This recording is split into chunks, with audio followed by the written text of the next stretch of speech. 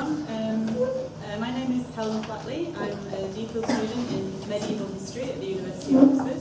And it's my great pleasure to introduce our final panel today on the theme of the Holy Land. Our respondent to this panel needs no introduction because we've all just heard from him. It's Alexander van der Haven, who's a research fellow here at the Centre for the Study of Conversion and Interreligious Encounters.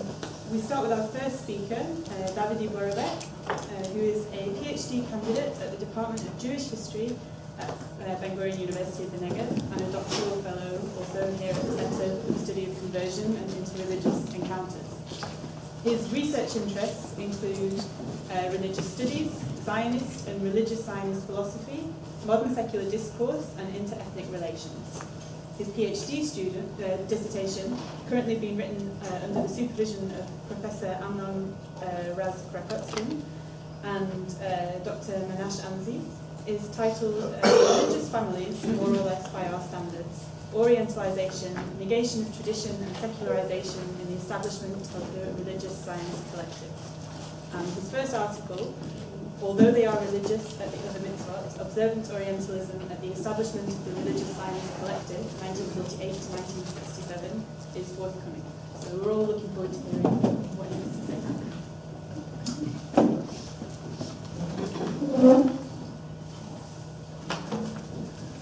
Okay, I guess you can hear me, right? Yeah. Okay. So first of all, I want to thank Effie and the Center for giving me the opportunity to look at my research through the great prism of space, sacred space. And this paper is in many mentions. It's a product of this really fruitful journey. So, Mount Zion is a crest on the southern ridge upon which the old city of Jerusalem was built, making it, topographically and historically speaking, an integral part of the city, even though it was left outside of the 16th century Ottoman walls. I won't wade too deeply into the sacred history of the site during my limited time here, and only say that the Muslim and Christian traditions from the 10th to 12th centuries locating King David's tomb on the mountain were adopted by Jewish traditions around the 15th century. During the mid-16th century, the tomb became an Islamic waqf. From then, and for the better part of the next 3 centuries, non-Muslims were barred from entering it. This prohibition was relaxed in the late 19th century, when a few Christian buildings were built nearby. However, only during the British Mandate were Jews and Christians allowed to enter the tomb, but only once a year during the Shavuot or the Pentecost holiday. While Mount Zion is considered sacred by Jews, it was not ranked among the top sacred Jewish sites in Jerusalem. The War of 1948, the foundation of the State of Israel, and the division of Jerusalem all brought about a dramatic shift in the mountain status. Since the most sacred sites to Jews were suddenly inaccessible due to their being on the Jordanian side of the border, Mount Zion became, due to its proximity to the Western Wall and the Temple Mount, as you can see, right? You can see the proximity, the most noteworthy Jewish sacred site under Israeli control. The Israeli Ministry of Religious Affairs took responsibility over the mountain, officially sanctioned its status as a sacred space. The ministry's general director and the driving force behind the sanctification of the mountain, Shmuel Zanvil Kahana, planned to establish it as the most sacred place in the state, an administrative and spiritual center to all the sacred and legendary sites of the land. And it's a quote, of course. In order to understand Kahana's and the ministry's policies regarding Mount Zion, we must first account for their political motivations. Dr. Kahana, born in Warsaw in 1905, escaped Nazi-occupied Poland and immigrated to Palestine. Here, he served in a variety of positions in the Zionist religious party, Hapoel HaMizrahi. Immediately after the foundation of the State of Israel, Kahana was appointed director of the Ministry of Religious Affairs, a post he would hold for the next 2 decades. Doron Bar, the geographer, has shown that Kahana considered the development of Jewish sacred sites in the state of Israel, such as Mount Zion, the tomb of Rashbi in Meron, and the cave of Elijah in Haifa, as well as the invention, if you want to use Hobsbawm, of additional sites commemorating the mythical Jewish past throughout the country to be the primary objective of his civil service. Such initiatives included the fabrication of narratives, rituals, and practices in an explicit attempt to impart Zionist and religious values to visitors and secure a mythical and historical teleology at the end of which stood the State of Israel. Similar to other government officials of his time, Kahana wielded his power, often beyond his official mandate, to promote his personal and sectarian agenda in the struggle between secular and Orthodox factions over which beliefs should stand at the core of Israeli public life. Kahana sought to use his influence to encourage a religious nationalistic culture which would reflect the Zionist religious agenda of subordinating the Jewish religion to the Zionist national narrative. This agenda of subordination is well articulated in an article written by Kahana in 1954 in a book called The Religious Israel, describing what he called the Israeli religious atmosphere, which his ministry hoped to create, one where the religious attends to and reinforces the national narrative. This is what he writes. This religious atmosphere draws on the wellspring of our people's ancient traditions, yet it also accounts for our recent history, the struggle for our people's and our country's rebirth, our latest Holocaust, our war of liberation, the foundation of the state, the task of the ingathering of the exiles, and the Atchalta de Geula, which can be translated as the inception of redemption. Now, I would like to analyze this notion of Israeli religious atmosphere and more broadly Kahana's political activities. I will be using the distinction offered by Ashis Nandi between religion as ideology, that is, religion as a national identifier of populations contesting for or protecting non-religious values, mostly political, and thereby accepting the baselines of Western modern discourse, and religion as belief, a tradition that is non-monolithic and plural. I argue that Kahana's transformation of Mount Zion into a focal point of religion as ideology is evident through his introduction of an array of ceremonies and rituals intended to be carried out on the mountain itself, and most particularly by rearranging the space of the mountain. These rituals and ceremonies Kahana invented for Mount Zion were meant to express the site place within Jewish religious life in the State of Israel and globally, as well as mark it as the religious centerpiece for all the world's Jews. The Ministry of Religious Affairs took care to publish times of pilgrimage to Mount Zion during holidays in the media, thus rebranding it a pilgrimage site and leading thousands of Israeli Jews to flock there annually. On Shavuot, ministry's officials had flowers sent from Mount Zion to synagogues across the country, and gesture intended, and according Kahana, to express the connection between the local synagogues and our nation's capital. Stones collected from the mountain were sent to Jewish communities across the globe to be sunk into synagogue foundations. Jewish children from Western countries were invited to visit Mount Zion and celebrate their bar mitzvahs together with their Israeli peers. Damaged Torah scrolls from abroad were sent there for repairs before being donated to synagogues in immigrant settlements. A Judaica factory was built on Mount Zion where artifacts were manufactured for international export. Religious feasts and rallies took place there, and numerous public events across the country were symbolically linked to it by means of lighting a ceremonious torch at the site. Numerous practices, some defined as religious and others not, helped cement Mount Zion as a national center. In 1958, the National Independence Day's celebrations began there, with the mountain adorned with hundreds of Israeli flags. Public ceremonies were performed during the 3 traditional pilgrimage festivals of the Jewish calendar, marking the pilgrim activities on the mountain. On Sukkot, the ministry sent palm branches, or in Hebrew lulavim, from Mount Zion to the heads of state, and a public prayer for global peace was held, during which 70 candles were lit, commemorating the 70 bulls sacrificed in the temple in ancient times. The Passover pilgrimage was the most centralized and well-attended of the three. During the week, organized groups of pilgrims were transported by the ministry from all over Israel to the nearby Jerusalem train station, where they were welcomed by a delegation of high-ranking officials, and every time Kana was part of these high-ranking officials. From the train station, pilgrims would march by foot to the bottom of Mount Zion, where priestly blessing, Birkat Kohanim, were performed.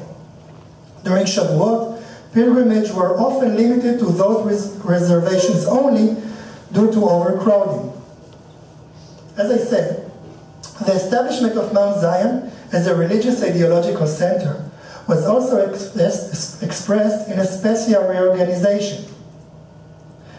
Apart from the Judaization of David's tomb by replacing the Muslim ornamental curtain on the shrine with a Jewish one and repainting the green window bars in white and blue, a palm tree was planted in the courtyard, symbolizing the house of David.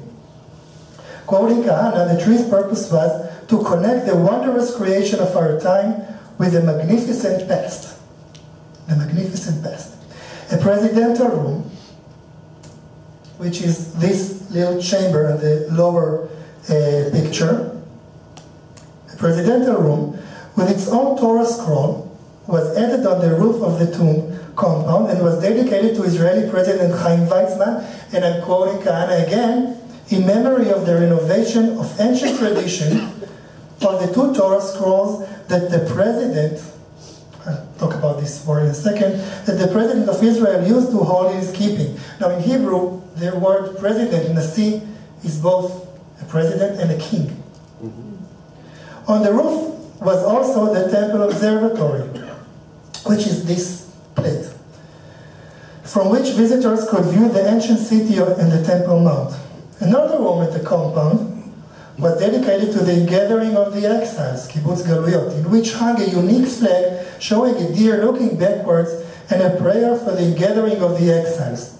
Beside it stood a horn, a shofar, rescued from the Nazi death camp of Bergen-Belsen and intended by Kahana to be used by the Mashiach, the Messiah, when he came to declare the redemption. At the top of Mount Zion stood a large menorah, the official emblem of both the State of Israel and the compound. The area of monuments at Mount Zion is highly illustrative of Kahana's identification with secular Zionism's modern political interpretation of Jewish tradition and harnessing it to service the national project. According to KRAKOTZKIN, which I will mention some of his insights later on, this relationship reveals the repressed messianic fundamentalist core of secular Zionism itself. The ancient temple menorah transformed into the emblem of the modern state and the Mount Zion compound.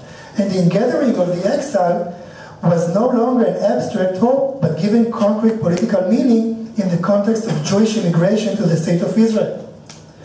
The nation-state became the exclusive vehicle for achieving redemption, as expressed on Mount Zion, where this glorious past is directly continuous in the newly constructed room above King David's tomb, dedicated to the Israeli president, constructing an integral link to the ancient royal dynasty. In this framework, then, the biblical past is revived in the present in the form of a secular nation-state, as though it was a continuum not separated by 2,000 intervening years of exile. The notion of the nation-state as the exclusive vehicle for Jewish redemption constitutes an internalization of core European modernist values and of the linear conceptualization of history they impose. Reflecting mainstream Zionism, Kana internalized this linear conceptualization of time and history and organized the Mount Zion compound to reflect it. Another important and astonishing from my point of view, another important component of the compound is the Holocaust chamber, the first Israeli commemoration site of the Holocaust, before the Zionist Yad Vashem. It was established opposite to David's tomb in 1949. Ash from Nazi extermination camps was brought to the chamber and exhibited alongside various items brought from Europe after the Holocaust, such as blood-soaked Torah scrolls, a cloak made of Torah scrolls that Nazi soldiers forced a Jewish tailor to sew, and the like. If you want to see it, no, it doesn't work, but this is the ash, and the Torah, the Torah scrolls are over there.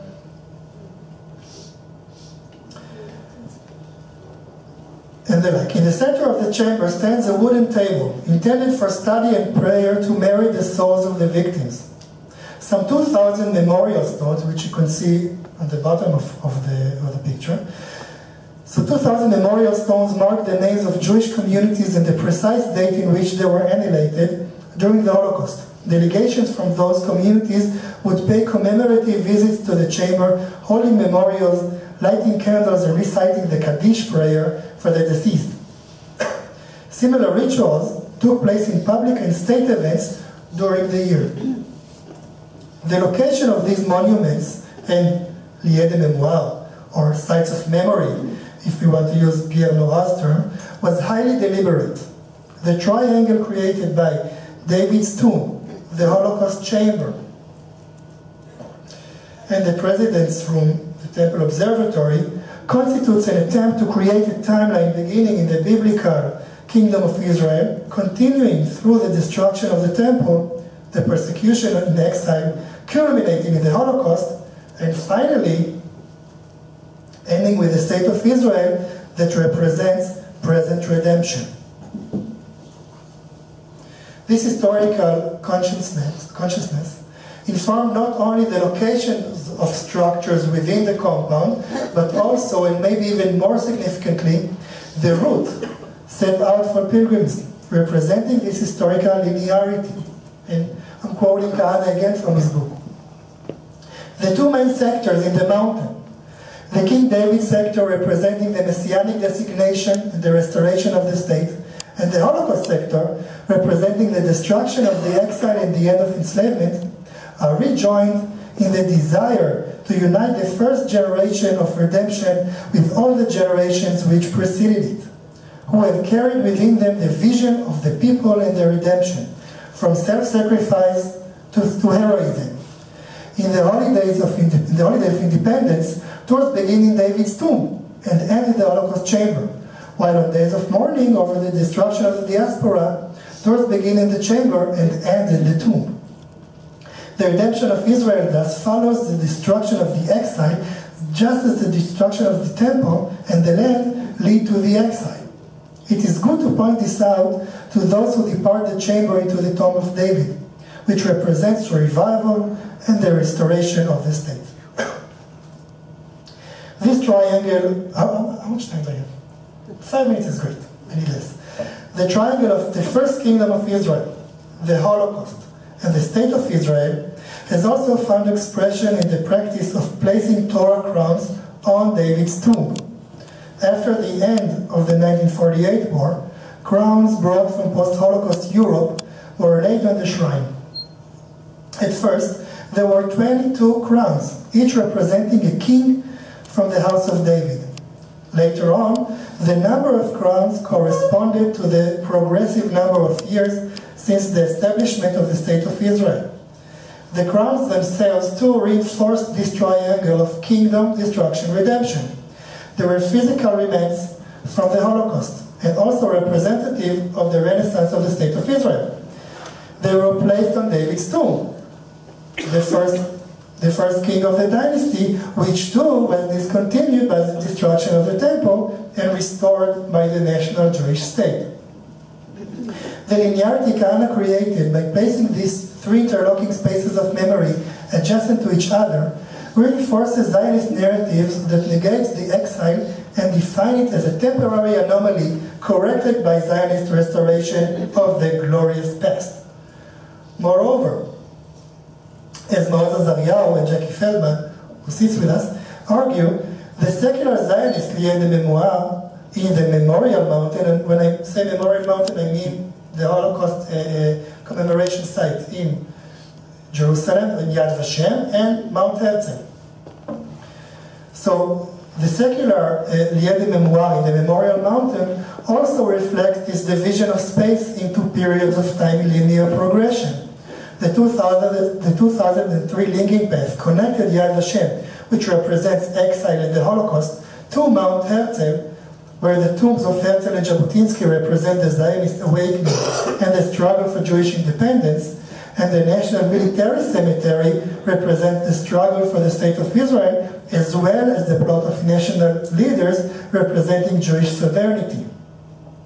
In fact, the main difference between the secular Zionist Lié de Mémoire of the Memorial Mountain and the Mount Zion compound is the symbolic direction each commemorative space faces. While Mount Herzl faces westwards, the compound on Mount Zion, I wrote east, but it's north. The compound on Mount Zion faces Temple Mount. This difference alerts us to the apocalyptic undertones inherent in the very same ostensibly secular historical linearity. The temple is a denied element in the Zionist mind, since its rebuilding necessarily means destroying the mosques presently occupying the space, and therefore realizing the apocalypse.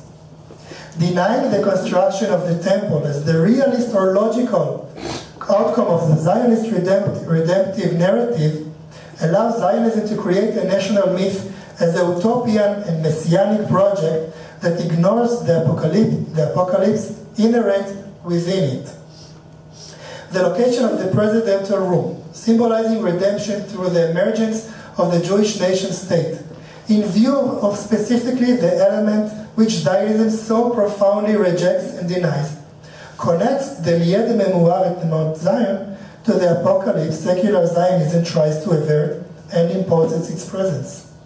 Furthermore, the very presence of the temple as a theological object of longing and desire undercuts the very claim of Jewish nation-state as the culmination of Jewish redemption and forces a confrontation with its theological core.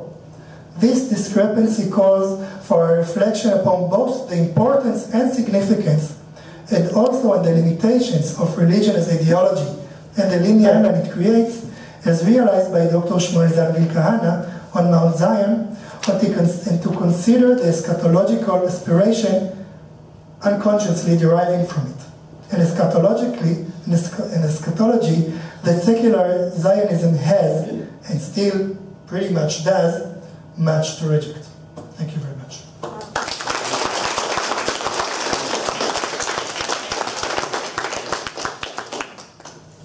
Thank you, Davidi. Who would like to open with questions? Yes. Thank you very much. It is fascinating. I wonder if the Western Wall was part of the State of Israel from 48 on, what would happen then? Do you think this holy site wouldn't be possible or wouldn't be necessary, and everything will be considered in the Western Wall? The Western Wall? I'll divide my answer to two parts. The first part, I thank you for that, because I wanted to talk about it and I didn't have time, so anyway, we didn't manage it. I think not. And Kahana says it all the time, that Mount Zion is temporary until we go to the Western Wall, until we go to the temple. He writes in the 1950s about the temple and about the sacrifices and everything. But, and as a fact, right after the 1967 war, like the 1967 war ended and Jerusalem was occupied, liberated, whatever, in June 4th, today. 2 weeks after that, there's the Shavuot pilgrimage. That is the most significant, and you know, David was born and died at Shavuot by the tradition. And the newspaper, just before Shavuot, there's an article a really small note that writes, next Shavuot, the path to the Western Wall will be through Mount Zion, and if you want to pray there, it's fine. So it wouldn't be so centralized, I'm sure. In fact, it's not. Today, we'll be there in 2 days. It's not centralized. Today, it's off the beaten track. What? Yeah. Off the beaten track. But this is important. The logic that Kahana created, the special logic that Kahana created in Mount Zion, you can see it all throughout the Holy Basin, or the historical Basin, all over the old city. Miriam talked about the Mount of Olives. I can talk about the city of David, which takes the symbol of David, connects him through, let's say, archaeology.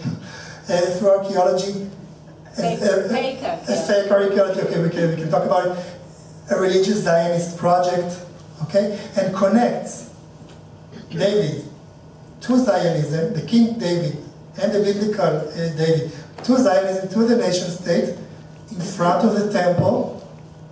And another thing, just as Kahana denied the mosques, the city of David denies Silwan, denies the Palestinians in this area by view and underground, both. Okay, aggressively, violently, whatever. But the same logic and the same thing happens after 1967, even though Mount Zion, and we'll be there, it's none of like it was.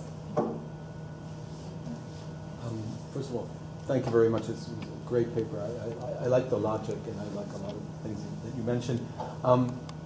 Two things that I think are important to consider.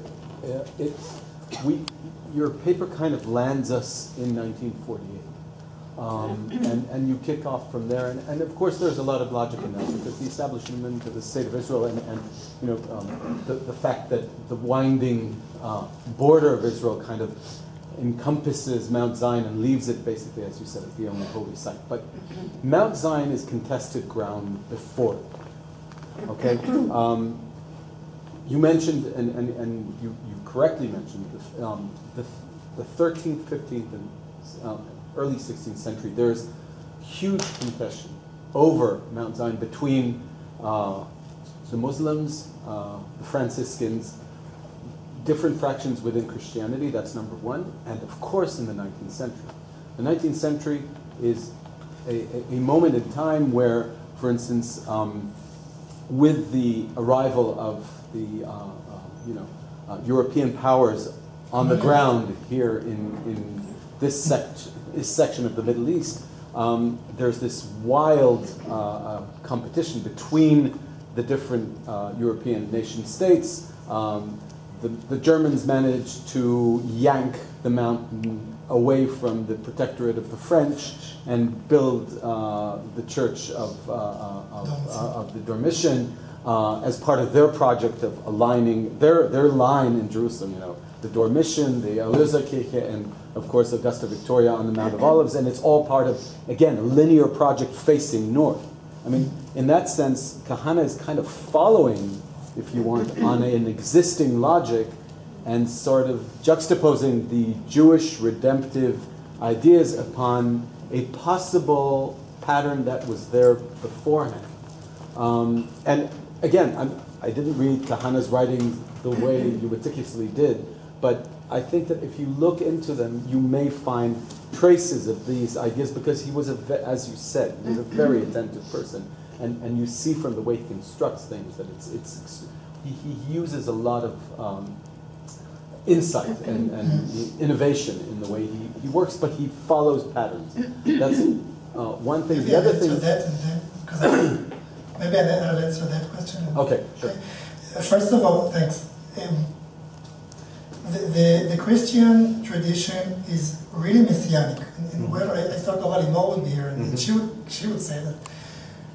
But the Christian tradition is really messianic. David is not alone, he's with Jacob, the brother of Jesus, and it's the founder of, right, the brother of Jesus. Right. The founder of Jerusalem as a city and the founder of Jerusalem as a Christian city. And Binyamin Mitudela, which I guess you call him in English. Yeah. Benjamin of Tudela. He tries to confront this tradition and to talk about Mount Zion as the place that the Holy Ark was before it came to the Temple Mount. So it's a different tradition.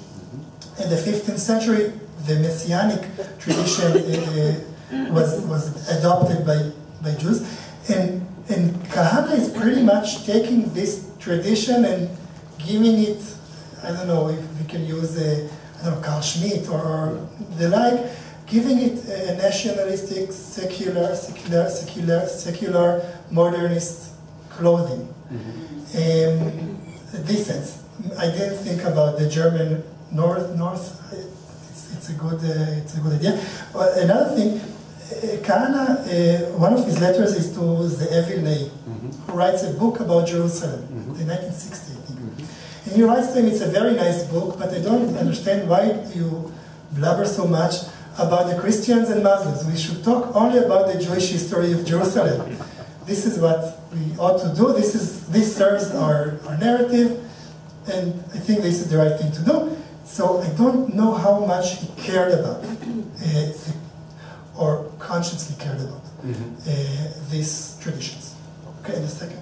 The second thing is I thought that geographically it was interesting that there are two sites in pre-1967 Jerusalem that kind of frame the city within history/geography. One, on the extreme east is Mount Zion, and almost on the extreme west is the Holy Land site where Aviona puts his reconstruction of the temple of past times, and in sort of kind of spatially framing Jerusalem within these two, between these two hilltops. Again, it's a hilltop tradition, right? Mount Herzl on the one hand, Holy Land, and Mount Zion, all framing Jerusalem within a kind of a consecrated religious secular. And the nation. Right. Okay? It tries to be a copy coin, tries to say that it's a pilgrimage site, secular Zionist pilgrimage site. So it's right. There is Jerusalem and sacred places. I thought someone talked about before. It's a place of contention. What do you think? I think we have time for. I don't know if anybody else in the room was on Mount Zion. I don't know if anybody else in the room was on Mount Zion before '67, but I was. And if anybody was, they remember it. I remember it as a place that people went to because it was the closest you could get to the old city. However, on the other side was a Notre Dame of the Sisters of Zion, which was the other place. But that wasn't turned into a Jewish holy place because it was obviously a convent. But I don't remember the emphasis on it being the holy place. It's the only one that was accessible.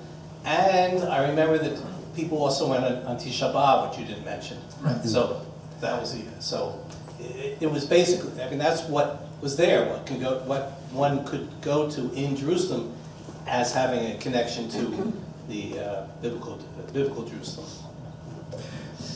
First of all, you're right. I don't know how much of Kahana's words you can like Christine say, you can see in the field, because he could write whatever he wants. He had imagination from here to Mount Zion, and so I don't know if it was. I heard from a lot of people that were there between 48 and 67. It was a cool place. You could see the Arabs from the old city. But I heard about these festivals and ceremonies, and about Tisha B'Av, the 9th of Av, it wasn't alone. 9th of Av was part of a route of mourning days over both the exile and the Holocaust. What Kahana tried to do, and he writes it too, he tries to make an alternative memory to the exile from the one in Yad Vashem.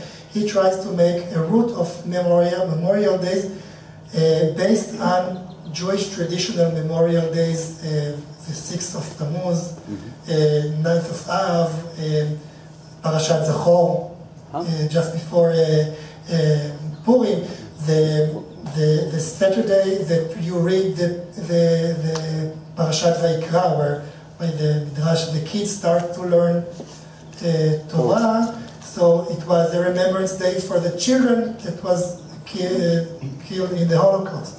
So the 9th of Av was a part of a root of, maybe the central one, but a part of a root of Memorial Days, a chain. A chain of Memorial Days. We have time for just one very quick Okay, a very short comment.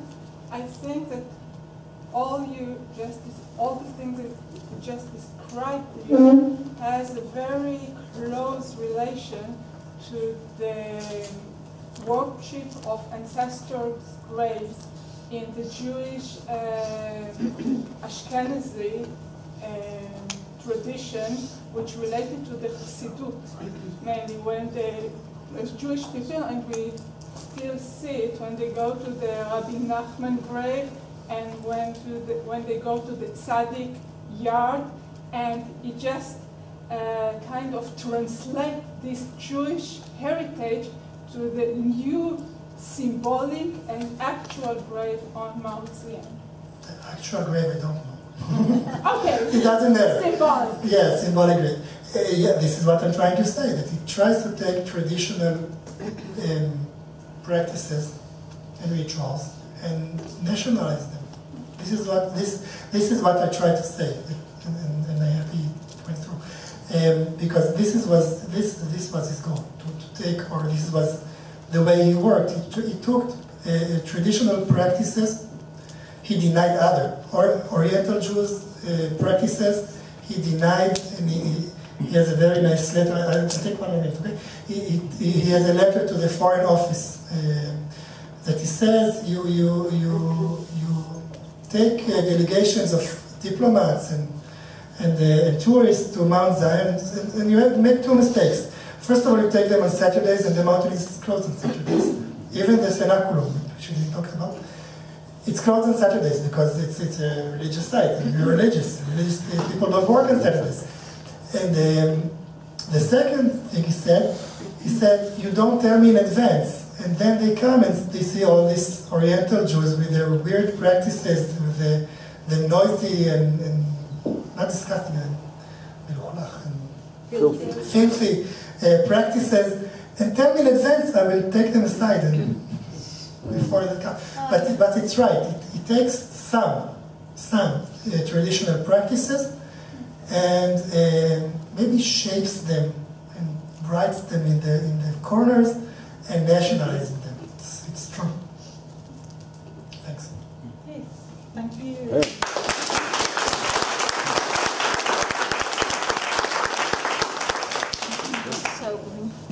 So our next speaker is Dr. Gideon Elazar, who is an anthropologist specializing in religion and ethnicity in China's ethnic southwest. Currently, Gideon is a lecturer in Chinese history and religion and comparative readings of Buddhist, Taoist, and Jewish Hasidic texts at Borabeck University and Ben Gurion University of the Negev. Since September 2018, he's been working as a researcher for Ariel University, conducting research on Christian Zionist activity in Judea and Samaria. Yeah. Okay. That's all true. Okay, so good afternoon. Really nice to be back here. Okay. Okay, great, thanks. So, the talk today is going to be about a specific group called Hayovel, group of Christian Zionism, Zionists active as volunteers in Samaria. I'll tell you a little bit about them, and I can't help the temptation of saying that this is a work in progress, but actually this is also a theology in progress. So, in that sense, I will try and demonstrate that the theology that I will be speaking about of this group is being shaped today. So this is based on field work conducted in Samaria this past year with the help of a university and the Ministry of Science. And my claim is that I'd like to hypothesize here that the practices of this group called Hayovel, are a certain divergence from evangelical attitudes towards space and sacred space, Protestant evangelical attitudes towards sacred space, which I'll speak about in a little bit in a minute. Although obviously the Holy Land is different than all sacred spaces, but I would like to assert that there is a certain difference, and I want to speak about Hayovel as a kind of a double critique, and I'm going to kind of interchange the two.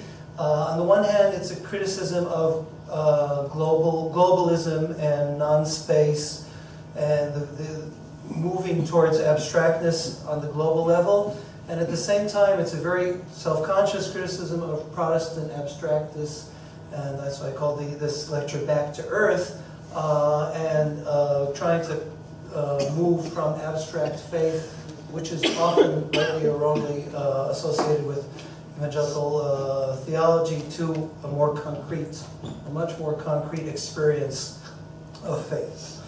I'll say that, as you mentioned, I worked in China with missionaries in China, and they were very, very much into a very, very abstract form of Christianity, very, very opposed to the building of churches and to any ascribing of sacred space. These people who I will speak about today are very similar in many ways, but on the issue of space, there is a different perspective, and that's one point. Another point that I'm trying to make is that this kind of turning away from abstractness is a form of return, and it is kind of theorized as a multi-layered form of return. It's a return to the Jewish roots of Christianity, very present among this group, as you will see in a minute. It's a return to the land in all kinds of different forms. And at the same time, it's also an attempt to live in the Bible, to live in the land to see the Bible as the present. As the present, in other words, to take part in the fulfillment of prophecies. So that is kind of my preface. So just a few quotations that I like about evangelical Christianity and sacred space. From Philip Jenkins, talks about evangelical Christianity as a potent theology for a world of migrants and wanderers, those who define their identity in terms not of roots, but of roots. And from Elizabeth McAllister, who did work on evangelical conversion in Haiti, very interesting work, I think. Evangelical conversion allows for territorial detachment, loosening of nationalist and even familial bonds, and I can bring many, many such quotations.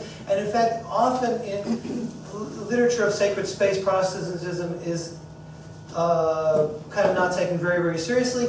I'd like to, of course, kind of put I don't want to make too much of a case of it. Obviously, as I said, the Holy Land is different, and as many who wrote, and Jackie Feldman has written about this and others, that the Holy Land, there is a concept of sacred space in Protestantism relating to the Holy Land, and especially open, empty spaces of the Holy Land since the 19th century, and the whole archaeological endeavor here is a form of relation to sacred space, and it's not. And so I don't want to make the case too extreme, but in general, I would say, with caution, that the evangelical attitude towards space, or towards sacred space, especially towards buildings like the Holy Sepulchre or something like that, tends to be rather hostile.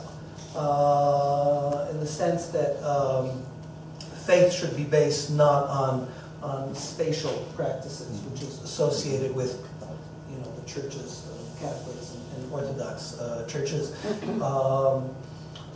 And as I said, in a sense, all of Christian Zionism has moved away from that, but Hayovel is a more extreme extreme form. So just a word about Christian Zionism, kind of a general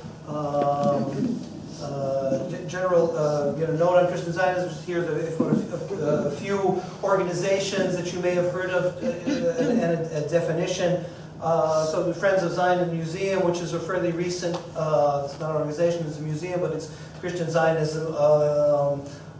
It's kind of connected to Pastor Hagee, whom some of you have heard about. He was kind of very dominant in the American embassy moving, and there's an organization called Christian Friends of Israeli Communities, which kind of is mostly about getting donations from, but also does some tourism. Christians mostly in Judea and Samaria. I would say only in Judea and Samaria. Heartland is another term for Judea and Samaria. And Kufi, maybe the biggest Christians United for Israel, the biggest organizations. There are several organizations, and I don't, they're quite important in the United States. Many. They are mostly American, although as I will show you today, some of the volunteers are not American, but the base of Christian Zionism is American. Here's a definition by Michael Knighton from another organization called Christian Standing with Israel. Christian Zionism is the belief which holds that the land of Israel is sacred ground given by God to a people whom he foreknew, the Jewish people, the apple of his eye. So I brought this quotation because it does stress the idea of the land and not only the people. And of course, there is a political context here, especially if we're talking about Judea and Samaria, and that is definitely in the background, and maybe more than in the background. So we can speak about that later. But here's from the mission statement of Hayovel. Our mission is to take an active role in and educate people about the prophetic restoration of the land of Israel that is happening today. Notice the emphasis. Today, in other words, prophecies are happening today, and therefore we are participating in the Bible today.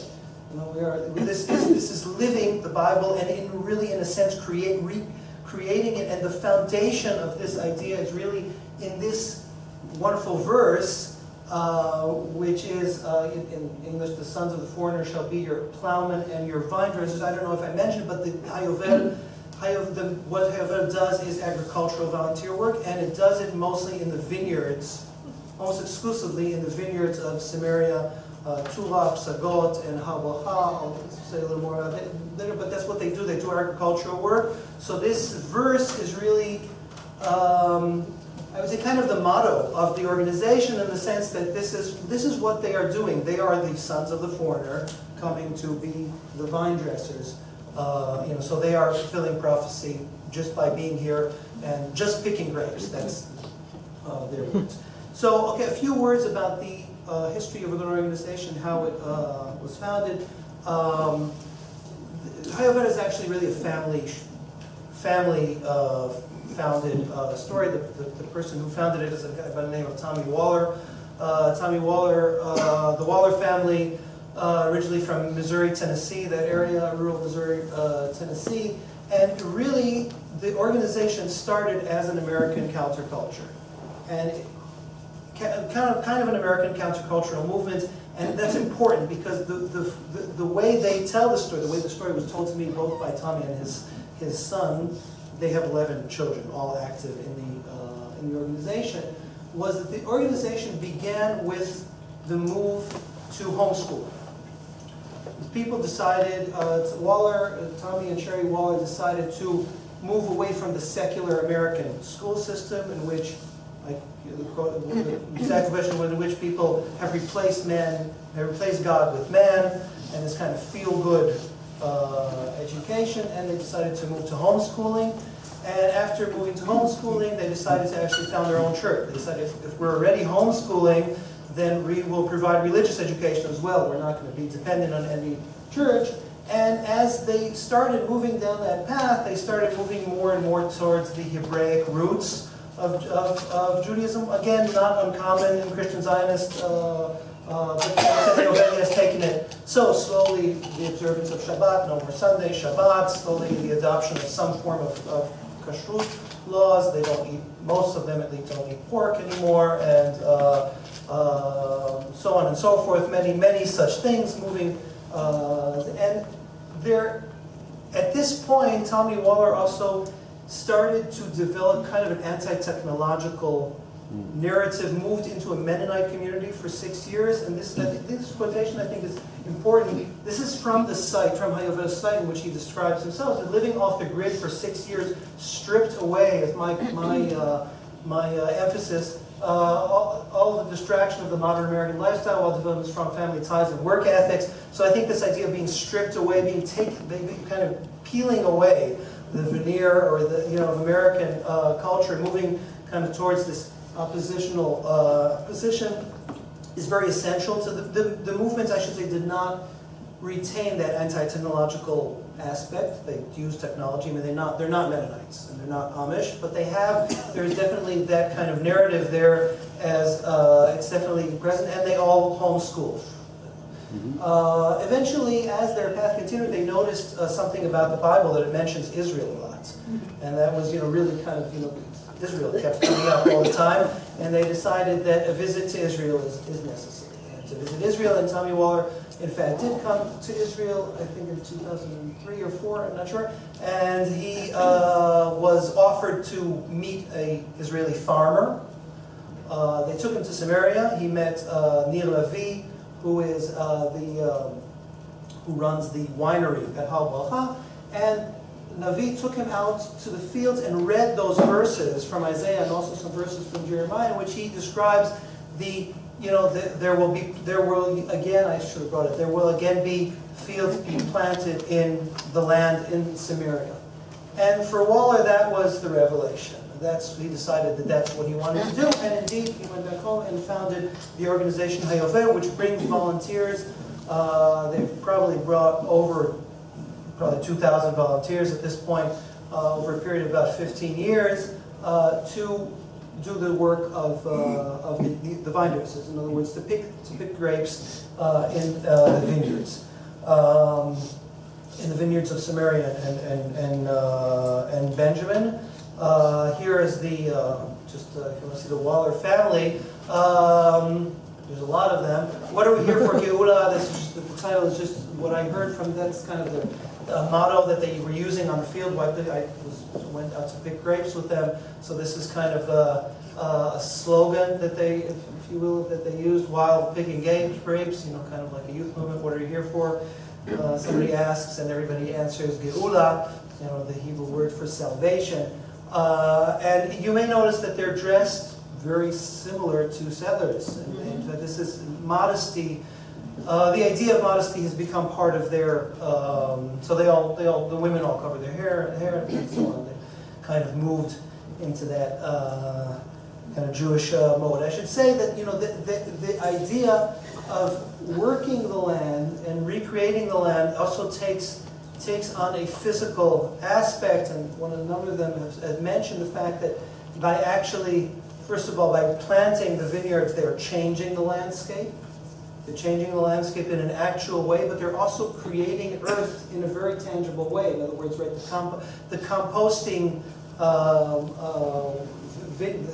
leaves and grapes actually become the earth. So they're very much aware of that kind of that position of recreating the land as a sacred site. So here are just two quotations I want to read about it to kind of demonstrate the special connection of the land really as not just as a place, and unlike, I've ventured to, this may be too early to say this, but I've done some work now with some other Christian groups, and while for some Christian groups the idea of being in the land is more a matter of experience, here really the emphasis is on the holiness of the land itself. Maybe we can speak more about that later. I'll put that in. So here's from one Swedish volunteer. This is actually on the site, on Hayovel's site. The first time I came, I was here for 12 weeks. Many of them, by the way, have returned for many, many trips. In other words, they volunteer, they go back, and they volunteer over and over again. I forgot to mention that they, where they're stationed, they're based in Hal, which is right over the city of Shechem, and maybe we can go back here actually. This is Tommy Waller with Rav Eliezer Melamed, who is their patron, basically. And he's the rabbi of Hal. and very interesting relationship has been created there. I won't have time to speak about it so much, but between Melamed and the Wallers, they have their own hill, basically right adjacent to the settlement. So not really in the settlement, but it's kind of a little down the road, where they have a base, and they're there maybe about, the staff is there, I would say about 6 to 8 months of the year. The groups themselves only come in the summertime, and then there's a winter group for the pruning of the grapes. So actually, the most of the time it's empty, but the staff has basically almost, I would say, half relocated here, which is interesting in itself. So I'll just read this quickly because I see I'm running out of time. 5 minutes, is that it? Okay. So maybe I'll just read the kind of quickly. The first time I came here, I was here for 12 weeks. During that time, I was able to connect to the land, and every time I come back, I get more rooted in the land, and I guess, and I feel more and more connected to both the people, to everything, to God, to the scriptures, and like there's no other place where I'd rather be. So on the one hand, there is, and you can read Zach Waller's quotation by yourself, but on the one hand, there is that element of it, you know, really feeling that, and I've heard from several of them that they would like to be in the land permanently. On the other hand, here's a quotation from Nate Waller, one of the kids, you know, he said, if the Messiah has a place for me in Tennessee, that's good enough for me. In other words, they do not feel that they have to actually relocate, which is interesting to me. They're, as a position to be in, as a theological position, they are content with being in the position of the nations, in that peripheral sense. They are here to help. They don't actually have to live here to fulfill, but they would like to have this connection with the land, this continuous connection with the land. And in the Messianic era, some of them have voiced the feeling that they would like to have a refuge here, but again, not necessarily living here in practicality. So, okay, here's more to the point I was starting with, this idea of, you know, what we call doing and not being. So here's just a quotation of one of the guys, you know, I'm not interested in being a tourist, I want to do something. I'm not going to show you the video because we don't have time, but this is very much the feeling of what you hear from many of the children from the Waller family is that Christians are sick of this kind of abstract Christianity. They're tired of it. They want something concrete and tangible, and concrete and tangible is here. Here in Israel, we can actually connect and touch the land itself. And as I said, that's done through the agricultural work. That's a very central element of what's done. They do the vines, and I already spoke about that. Another way that it's done is through touring of certain holy sites. One of them is Shiloh, for example. Before coming to Oxford, she gained her MA from the University of Chicago Divinity School. Focusing on early German cultural Zionism and gender, her doctoral thesis aims to reassess cultural Zionism by considering women's experiences and the function of the private sphere. Thank you.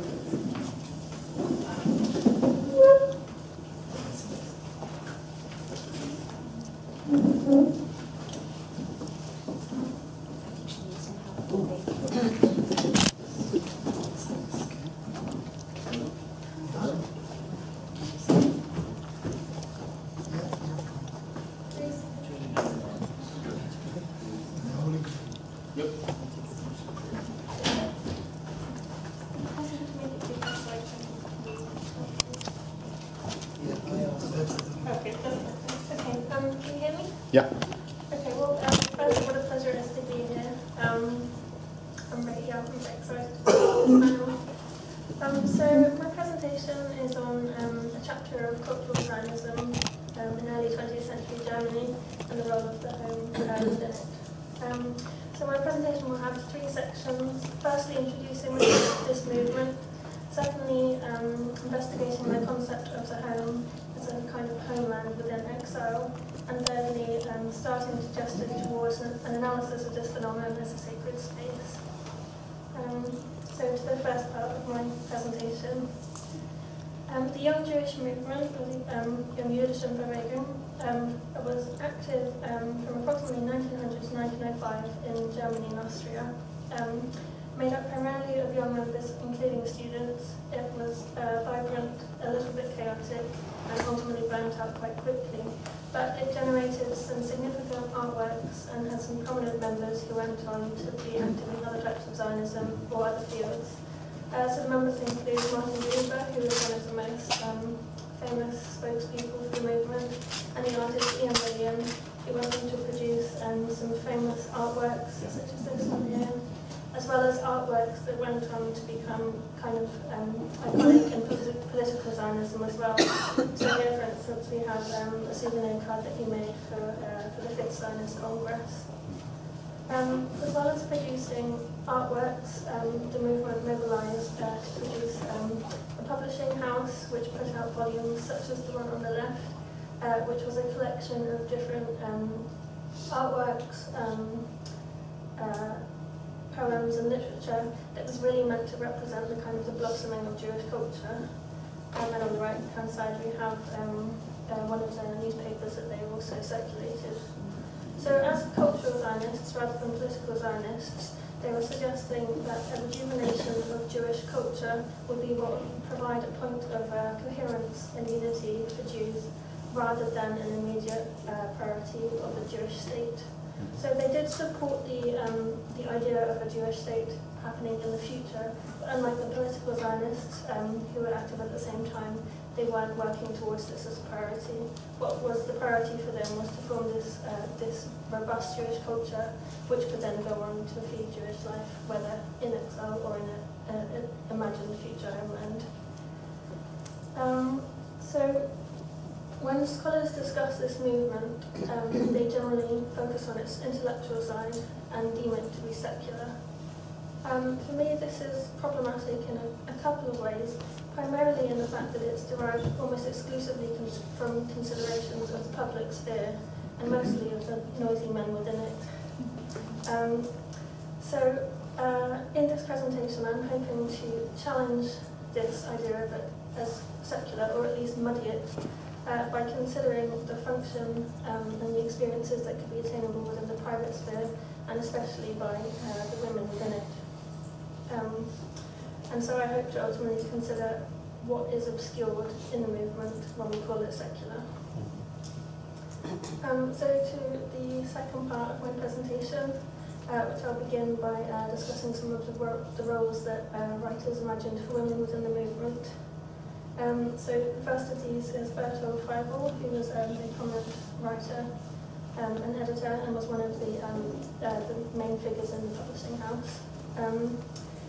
When he wrote about Jewish women, suggested that their relationship to Judaism was one that was primarily emotional, and that the greatest gift they could give their children and the movement as a whole was to pass on the emotional bond between a Jew and Judaism to their children.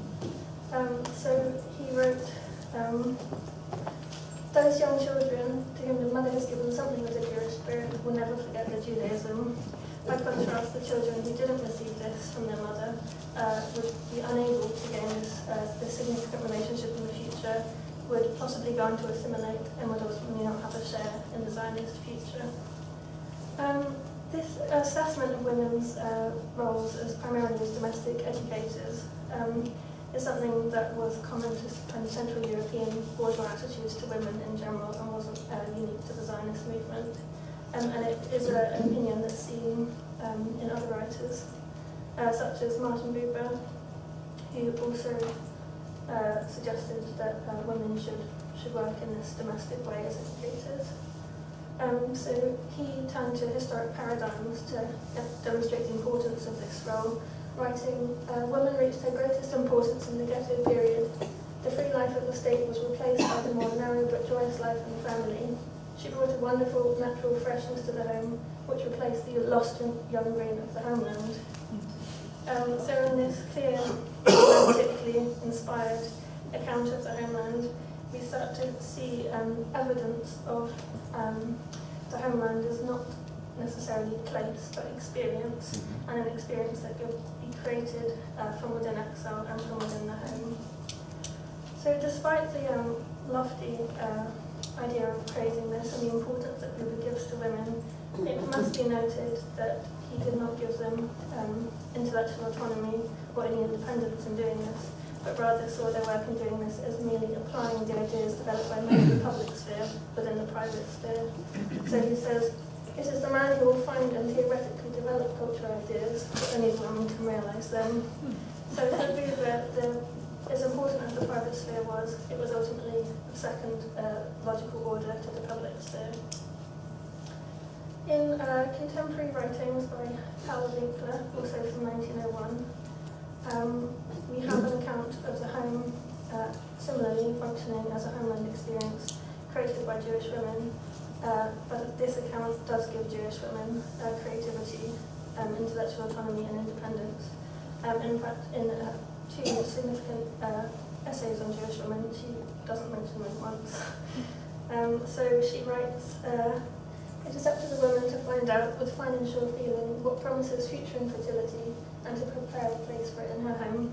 So we have here a kind of inversion of Buber's remarks. It is Jewish women who can use their own judgment to decide what would be of benefit to the Zionist movement and to create it themselves. So we have similar comments from Winkler echoing some of Buber's remarks about the home functioning as homeland, and also reflecting the kind of cultural Zionist aspiration towards a future Zionist state, but one that was still really imaginative and not a kind of imminent reality. Today, and until the achievement of the Zionist goal, until the recovery of the old ancient soil, must the Jewish house and the Jewish house alone form the homeland of the Jewish people. So I think this quote is quite helpful in pointing to the past, present and future as all kind of incarnations of this homeland as experience notion. Winkler fleshes out the way that the home would function as a homeland in multiple different ways.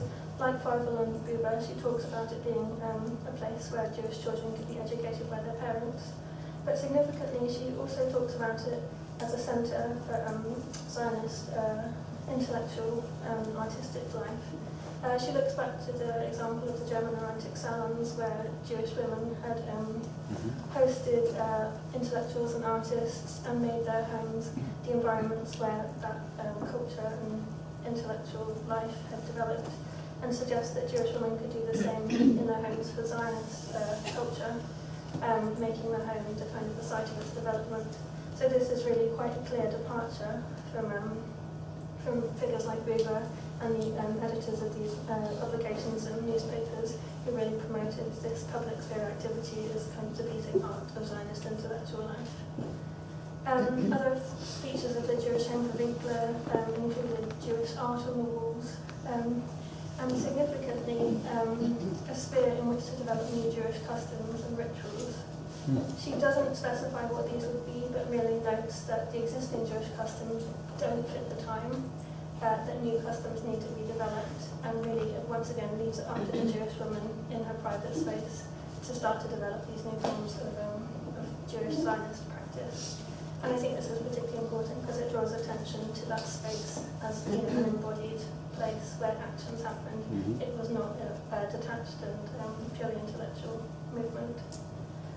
So for Winkler, ultimately, stimulation, excitement, movement and security would pour out of the Jewish house, and something totally wonderful, a presentiment of the homeland. And I think the picture that really evolves here is not merely a presentiment of the homeland, but a kind of a transplantation of the homeland as experience into exile, in what I think is actually kind of a radical disruption of the binaries of homeland and exile, both spatially and temporally. And I think in Davidi's presentation, we saw a really clear example of a strictly linear progression from one to the other. This, I think, starts to disrupt that, although it should be, I think it's important to remain mindful that this was not in opposition to a physical Jewish state or political one. So on to the third part of my presentation, where I'd like to start moving towards analysing the function of this private homeland experience as a sacred space. And I'll be doing so with reference to Stair book, The Sacred and the Profane. In this book, Eliade has the sacred and the profane as two radically different spheres. The profane is the realm of everyday life, the world around, and of temporal time that he suggests for religious communities doesn't hold is of ultimate value to religious communities is the sacred, a totally different sphere that gives meaning, orientation, religious power, and ultimate reality. So the way that he suggests that religious communities can access the sacred is through hierarchies, which are the manifestation of something of a wholly different order, a reality that does not belong to our world, and objects that are an integral part of our natural profane world. So for Eliade, objects like a tree or a stone could become sites of hierarchies, manifesting this sacred realm in this kind of eruption of the sacred within the profane.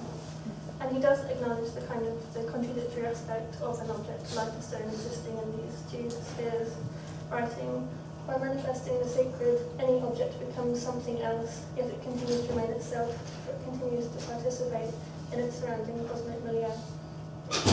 And this is really, I think, the first point of significant structural similarity to the idea of the cultural Zionist homeland in the home, because at the same time that the Jewish house remains a physical building in Central Europe in 1901, it also becomes the homeland, which, as we've seen, is something that is from a past paradigm and an anticipated future hope. So Eliade fleshes out the notion of the sacred in two main ways, with reference to sacred space and sacred time. So sacred space, as I suggested, is something that establishes order within the profane world, giving a point of orientation around which religious communities can organise their lives and their kind of understandings of meaning. And sacred time, for Eliade, is in contrast to profane time. So profane time is historical and linear. Sacred time is, as he writes, always recoverable and repeatable. So in an event like a celebration of the creation of the world, for instance, a religious community can actually become contemporary with the gods at the moment of creation. They don't just recall it, but they enter that sacred time and join the gods, and that provides them with a sense of renewal and recreation that is of immense significance to their lives and the world that they inhabit. So I would just like to draw a couple of parallels between these two structures with elements from Winkler and Gruber that we covered. Firstly, with sacred space, as I mentioned, one of the things Winkler suggested the mother would do would be to educate her children. And so she writes of the child's growing understanding of what it means to be Jewish within Germany. The mother must bring the child to early awareness of the contrast in which they stand to their surroundings, a great happy home could she thereby bestow to her homeless children. So for the Jewish child who suddenly understands what it means to be Jewish by virtue of this domestic education, they can suddenly place themselves into relation to the communities around them, the nations around them, and have this site of orientation that helps them understand the world and map it. And as for sacred time, we've already heard this quote from Winkler: until the recovery of the old ancient soil, must the Jewish house and the Jewish house alone form the homeland of the Jewish people. As I mentioned, this is kind of past, present and future all rolled up into one repeatable experience, which I do think maps onto Eliade's notion of sacred time as recoverable and repeatable. And secondly, a remark from Gruber that I think illustrates the sense in which this renews the world. The Jewish woman will once more turn the home into what it once was, a centre of life, a place of recovery, a source of ever-new strength. So I think across these two axes of sacred space and sacred time, the homeland and the home functions in a similar way, providing a kind of trans-temporal and trans-spatial encounter with this homeland that kind of penetrates the expansive exile or profane with this meaning. So I suppose, by way of this comparison, I don't mean to suggest that the cultural Zionist home was something that Eliade himself might have recognised as substantially sacred, or that he would have necessarily read these communities as religious. The purpose of this comparison has really been more to draw kind of structural similarities to demonstrate the beginnings of an approach of assessing this phenomenon as approaching sacred space with the ultimate order of just beginning to disrupt the blanket description of cultural Zionism as secular, because I believe that by doing that, a lot of the nuance of these domestic effective ritual embodied activities are really lost. And that by starting to kind of investigate them from these different angles, space and analysis of time, space, and place in this way, we can start to kind of appreciate some of the I think the most interesting and less explored parts of cultural Zionism. So yeah, I think as I move on with this project, I'll continue making this comparison with different accounts of sacred space. Scholarship has come on since Eliade, but I think hopefully I've demonstrated that he still has something to offer in terms of this paradigm.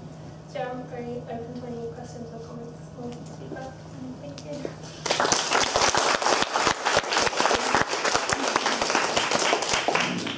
Thank you, Rose. Does anybody have any questions or comments?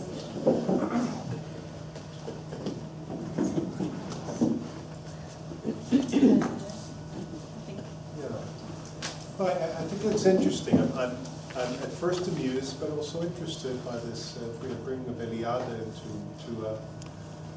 to this domestic and feminine sphere. You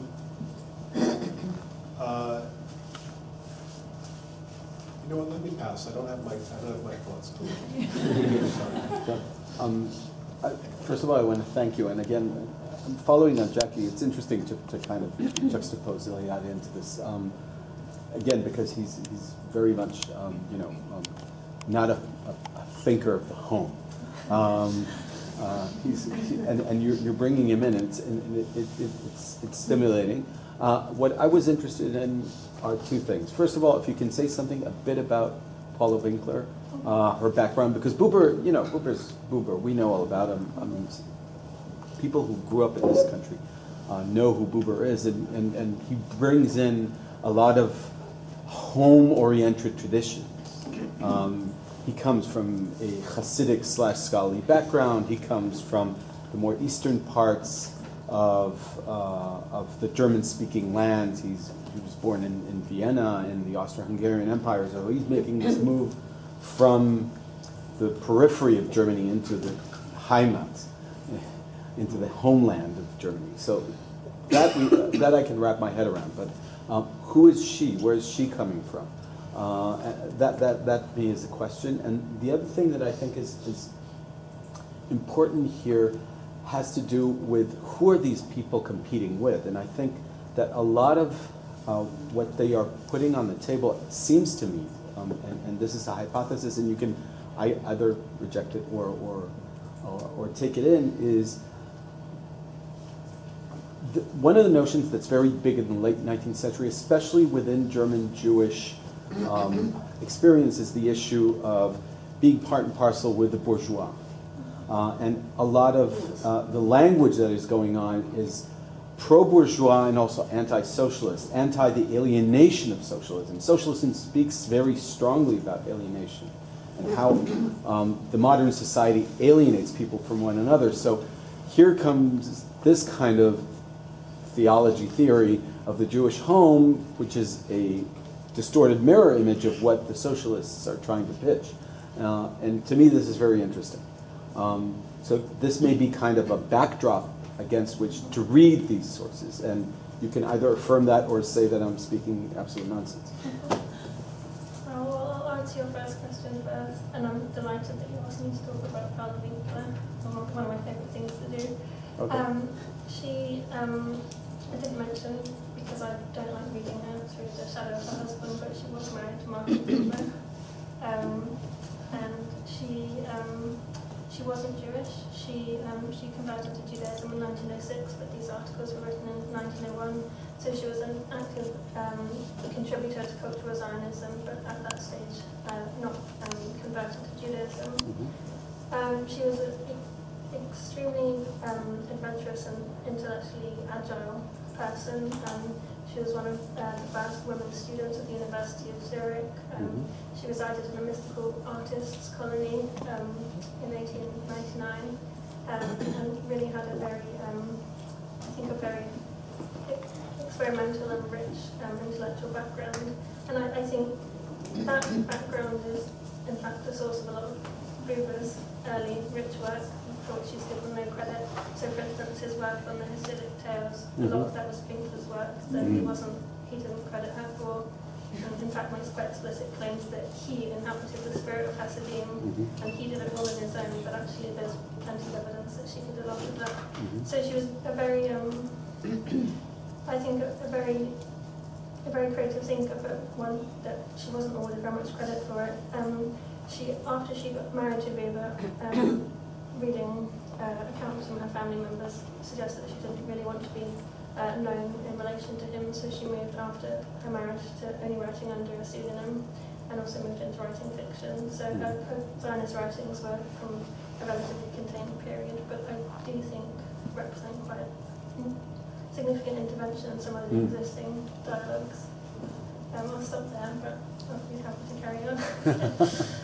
In terms of who they're competing with, I think the relationship with cultural Zionism to border ideas is really interesting, especially around the idea of gender, because while some of the famous images by Lillian of these very Art Nouveau inspired women look extremely liberated, the ideas for women, well, the iconography of women who are young, able-bodied, heterosexual, and representing this kind of ideal future of the Jewish youth is drastically different from the ideas of the married mothers and what they actually wanted them to do in Europe at the time. So I think that in terms of the kind of the social organisation that the movement wanted was very, very close to bourgeois ideas about gender, and especially with the domestic education, as I mentioned. But I suppose the other thing to mention is that this wasn't, at least this kind of this young Jewish German movement, it wasn't particularly coherent or consistent, and even the ideas I mentioned aren't representative of every member. There wasn't really enough writing on women to say that there was a consistent position across the years. So I think who they're competing with kind of in a given moment depends on who's writing and what month they're writing. So I think that's a complicated question that has to really be traced issue by issue and can't be answered overall. Thank you. Question? Can I get a second? I'm curious as to where you're going to take this. What is it to do a detailed analysis also of what a home looked like and what kinds of other cosmological meanings might be entailed by the way homes are constructed. I'm thinking of Bachelard for a minute, right? The idea of the poetry of space and the idea of home as something that encloses his home as kind of a nurturing shell at which one finds one's place in the world, and then the feminist critique of Bachelard that that it assumes that he goes back and sits home comfortably in his armchair and there's someone else who's prepared, someone else, namely the woman who has prepared the drink, the armchair, the fire, going in the fireplace, and that it's a very masculine kind of imagination around the home. I don't know to what extent that interplays when you begin to analyze, if you begin to analyze the artifacts and the way these homes look and what kinds of meanings they have. Another question that's related is that we have this on the one hand the kind of imagination of the homeland being through the home. I thought the homeless children is really quite poignant. The idea that all you have is the home. Outside there is the Eliada's terms, the xenos, the wilderness, the chaos. The minute you leave the threshold of your home. But at the same time, we have certainly within German Jewry at the time the roots of the Israeli youth movements, the idea of the Wandervögel, right, the free birds, which is sort of, at least in its image, an antithesis to the home. Even with, now I'm not drawing on Germany, but say in the 30s, you have Mordechai Anilevich going and doing these exercises where they go up to the top of the Tatra and imagine they're looking over the Galilee, this kind of, nature imagination of being, uprooted in order to be rooted, to get out of the home, to get back to nature, and nature being as opposed to some kind of enclosed space, perhaps of of the home and the synagogue. Inflating probably too much, but it's not a question, but I see anything. So regarding your comment on analysing the structure of homes and then reflecting the cosmos, I do actually think that is quite Eliadian, because he does talk about the kind of parallel structures between, you know, the body, the home, the cosmos, rather than churches or other religious buildings, cities, and then the cosmos. So I suppose in that respect, even if doing it with attention to women isn't Eliadian, the assessment of the structure of the home would be. But I think ultimately that's probably not the exact direction I'll be taking, and rather in reference to your second point about the context. Absolutely around the time the kind of the focus on nature, which I think you see creeping into Buber with his mention of the lost and green and this kind of idealization of nature. But I suppose my real point is that even as that is brought into Cultural Zionism, with all of the illustrations of this wonderful fertile nature imagery, that is exclusionary of women and the women that were bearing these children and educating them. So I think there's a real split consciousness in Cultural Zionism that on the one hand is very expansive and explorative, and allows the kind of the imagination of you know, the new communities going out into nature and to the world, but it kind of to consider that without the women who are, you know, as you say, trapped behind making it happen is, I think, kind of just perpetuating the focus on the male intellectual sphere and how we imagine that life would be in nature. So I think what I really want to do is just to find different lenses to analyse what was happening in the background and in the private space. Okay, thank you, Rose.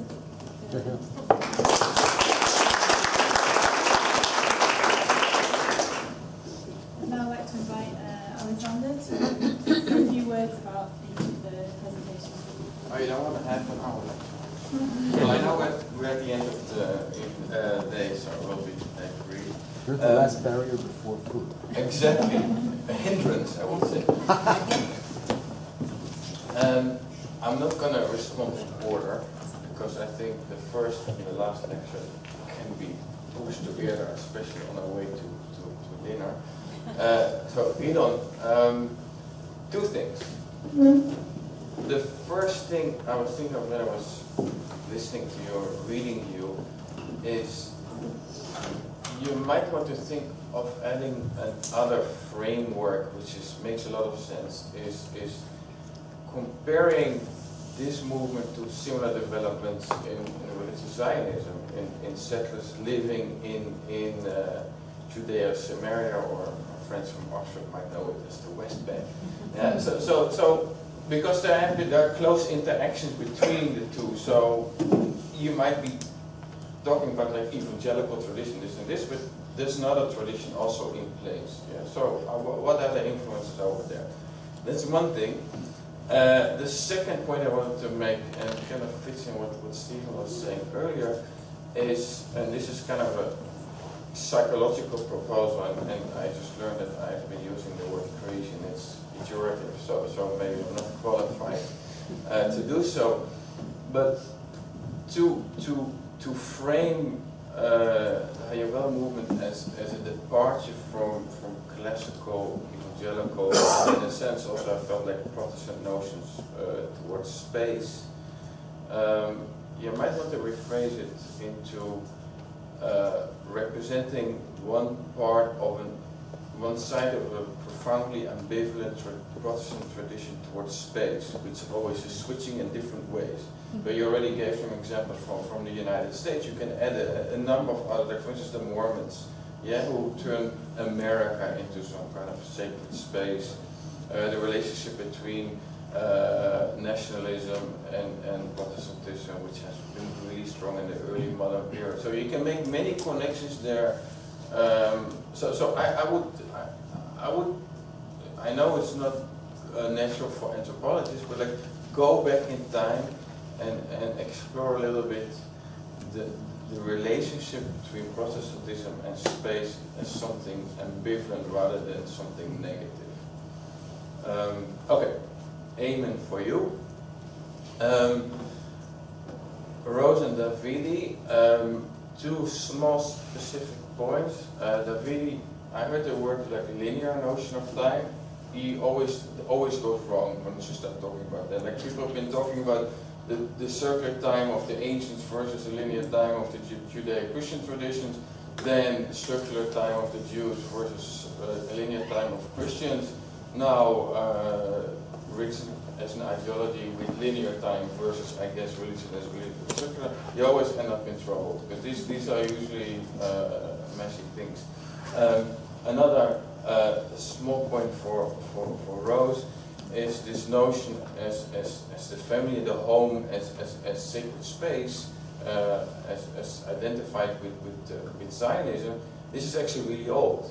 Yeah. Well, let's say temple was destroyed. We can retrace maybe even before. So in Judaism, we already have a really old tradition as the home, as either maybe not a sacred space, but like a place where you have very central Jewish rituals. But those are like small remarks. And then in both of your presentations, I felt that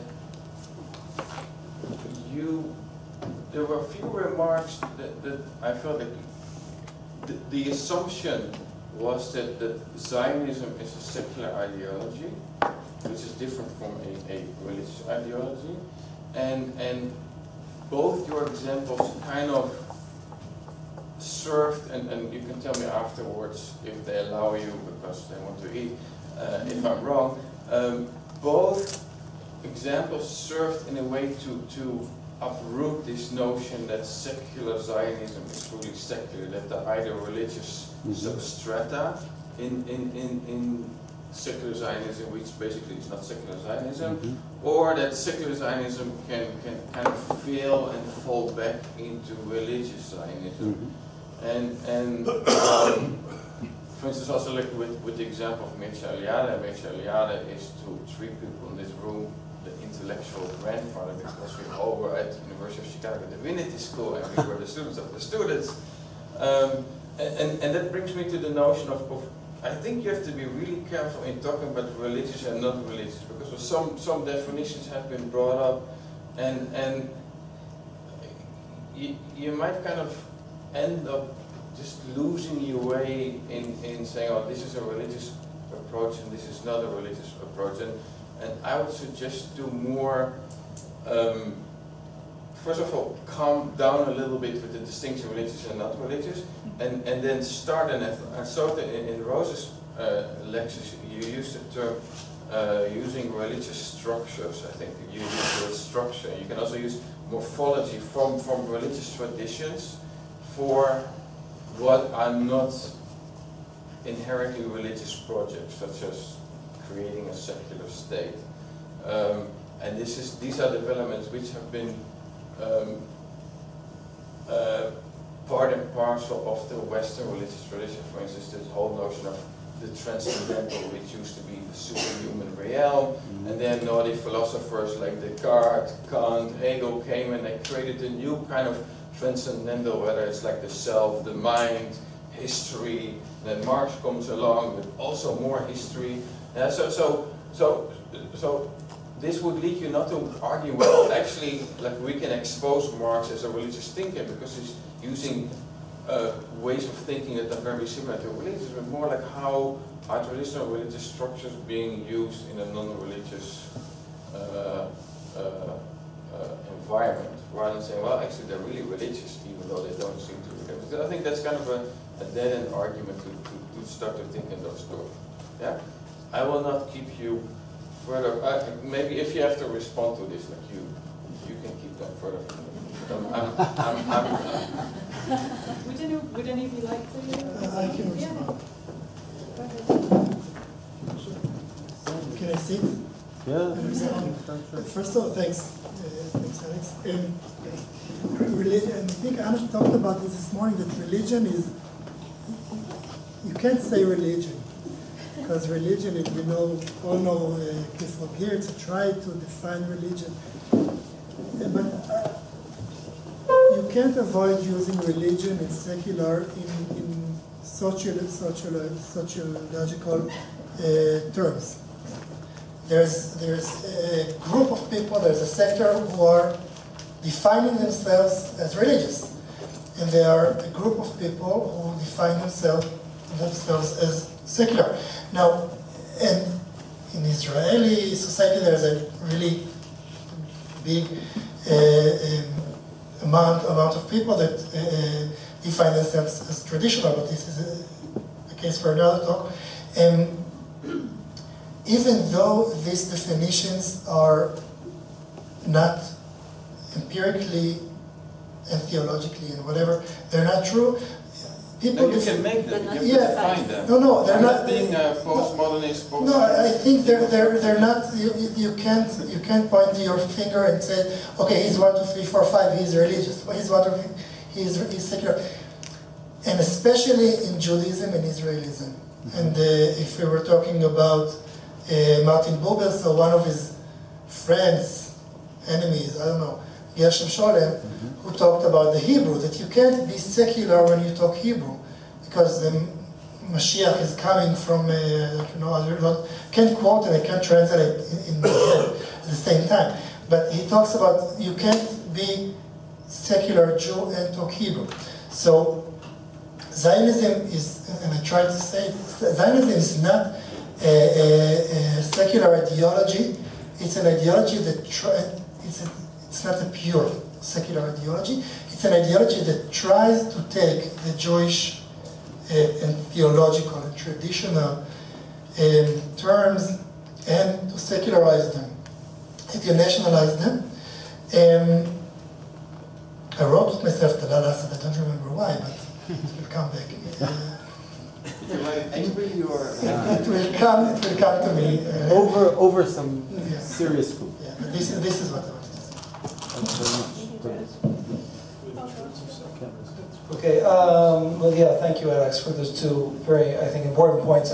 I want to say first about the second point that you made. I agree. I think that that's correct, that it would be more accurate, and maybe I should even, get rid of the word break with, that it would be more accurate. There is an ambivalence, a deep ambivalence, it's not new. And I tried to, to demonstrate. And I think, kind of the trap of anthropologists is that they well, at least for me, I don't want to speak for all anthropologists, is to fall into the perspective of those you interview. And what I was trying to, I don't know if I convey this, is to try to convey is that they very much are in this kind of consciousness that they've broken with a certain past. Which is a nice Protestant tradition. Yeah, which is a nice Protestant tradition, and I mean, Tommy Waller himself kind of, broke with his Baptist father, and there was a kind of a dramatic thing for them. So for them, they're very much in this ethos. Does that mean that they're not really following patterns that already existed? Probably not. So I agree that should be, refined. I was just kind of bringing their voice maybe too forcefully. The issue of the kind of settler ideology, I really kind of struggle with where to put that in. I think that definitely, that really demands a lot of attention.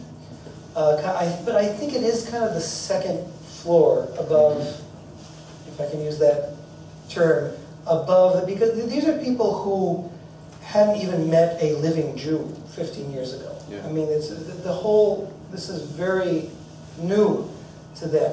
And I agree, the influence has been, is very large, but still, I think that there's some mirroring going on. No? So like this is intense interaction. At the same time, there's also this notion of difference, like we're not converting. So there's this give and take and mirroring, which is interesting. I think it demands, a totally, the whole issue of borders, and I didn't even say anything about the fact that within the settler movement there are voices for and very much against. There are those who want no contact with them and are very hostile. So there's that too.